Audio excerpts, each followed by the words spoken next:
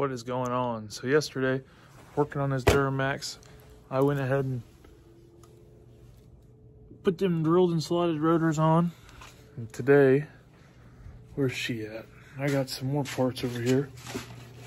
Let me open her up. I got this new fancy Fleece intake horn for this LB7 Duramax. People are raving over these things, so I thought I'd give it a try.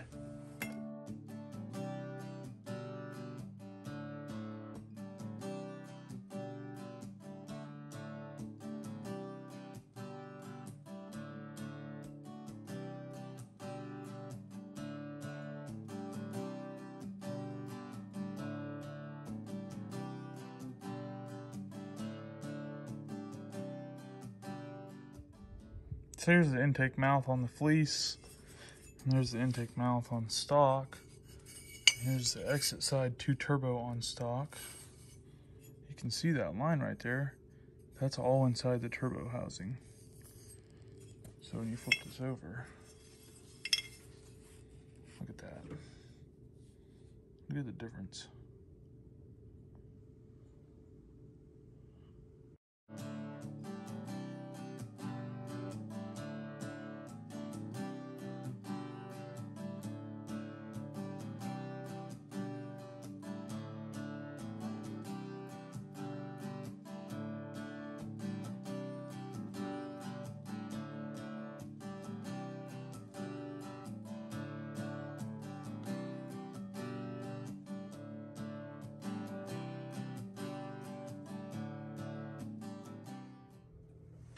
So I got that intake horn in. Intake heater heated. Wow. I got the intake heater wire back on. I can plug this back in real quick. I gotta hook this other hose up right here. That's gotta get hooked up. Boot back on. I got a few things to do. I gotta put that clamp on first. But then I'll fire this thing up, check for leaks.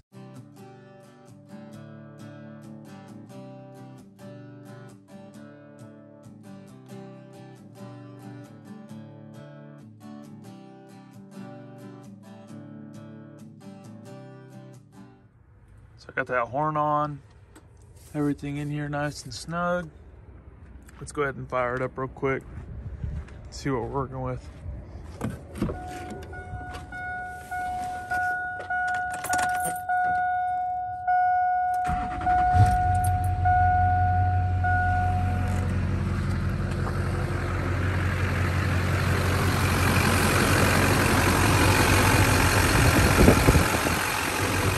About normal.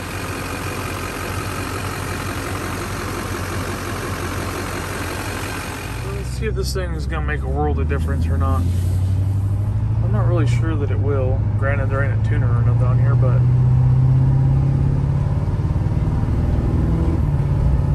it seems to be a little smoother on the A-cell.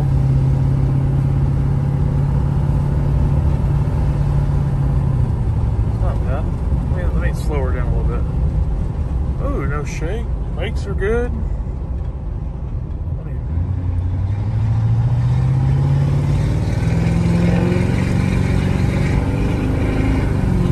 Oh, it's a stock truck, no tune, so it's about normal for what it should be. Definitely seems like it flows a little bit better though. Granted, who knows? I could just be saying that, but I have been driving this thing around now. I've put quite a bit of miles on it. It definitely just, it does it. Before you would get on it, boy, I'd feel like it was choked up. But now it's kind of feels like it's a little more lively. But if I do decide to get a tuner, I bet that'll wake this thing up now. Just depends if I want to do that or not. So I'm out here working on this 4L60. Well, I'm actually pulling the 4L60 off this motor I was given. Got a guy coming to grab that. I'm gonna go ahead and separate these two and put some money in my pocket for further purchases. So I started taking some of the bell housing bolts out. Just took that nut off. Gotta pull that strap off so I can pull this oil level check right here. Can't get to the bolt back there, it's all stuck, hung up tight. Pull that off, and then I got 3 more bolts to pull off, and I'll be ready to separate these two.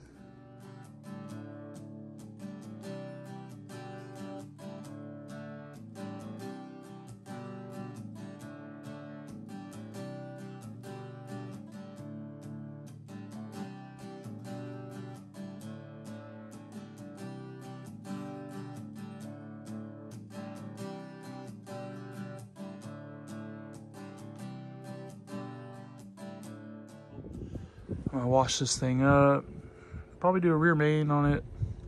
New valve cover gaskets, you can see it's nasty.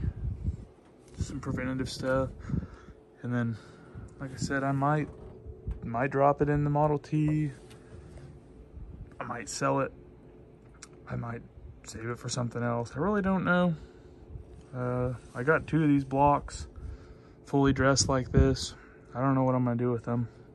One's a 4.8, this one's a 5.3. I want a 6.0, make me a 408, get it stroked. But it's hard to find a 6.0 block. I found one, but the guy that thing was all rusted out, cylinders were rusted up, and old boy said, I won't sell it for less than $250. Guy's high. But I got full harness on this thing that I don't need. I got 2 standalones for them. And then I just don't know what I'm gonna do, whether I want to run this or at 4.8, or I got motor mounts with this one. That's cool. I just noticed that. I didn't get the starter. Old boy said he'd give it to me. I just gotta go out there and get it. And the mass airflow sensor as well. But I got this torque converter off. It's been puking fluid all over in the back of this truck. Obviously, we're gonna get a motor stand here and get this thing hung. I do need to get a flywheel. If I had a starter, I would have already started this thing up for you right here in the back of the truck. Open header there and open header there. And yeah, it would have been a little loud. I don't think the people would have liked it much, but that's all right. So today, I got myself some new brake rotors for the truck. I got a few other parts for the truck as well, for the old Duramax. Let it warm up a little bit before I put it over here on the driveway, and then I'm gonna get into it. Y'all see it on the time lapse, and I'll be back with you in a minute.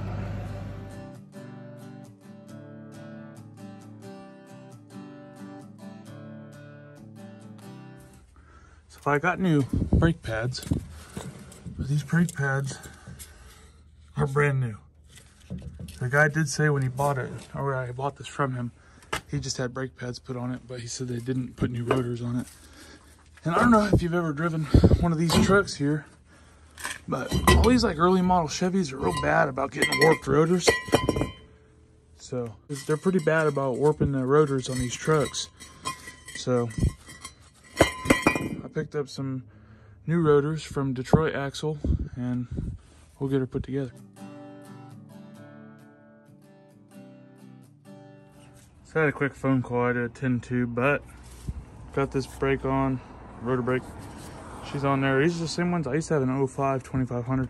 Same brand I had on it. Same process to do it, but it's quick and it's easy. A little dirty, but we'll finish this up, put this tire back on. I hope you all had a good Christmas, and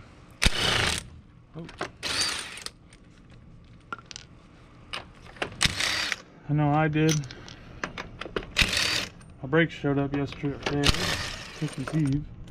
They said they weren't going to be here till the end of the month, but now I got them, so I'll put them on.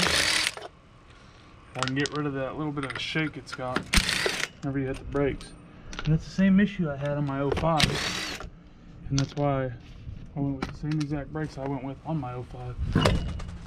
And it solved all my issues. Come on, get by me, get by me. A little too big. All right, that's out. Slip it off, throw it up top. Come on. She's on there. There we go. Same thing on this side. Brake pads look brand new. Pull that rotor off. Parking brake pads don't look bad either.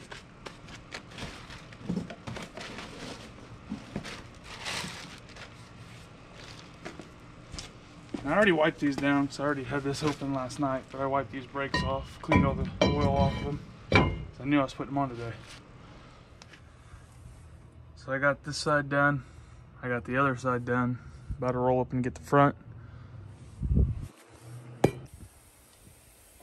Onto the fronts. Gotta get those done. I got the backs done. Looking good. I was gonna bleed the brakes, change all the fluid out. That's what I mean by bleed the brakes. I was just gonna put all fresh fluid in it. But I actually didn't have any brake fluid. Well, I have some, but it ain't gonna be enough to do what I need to do. So not doing that now, I'll have to do that later. But we'll get these drilled, slotted rotors on here, and then we'll make sure she stops and see if it takes away the shake on her. So here we have it.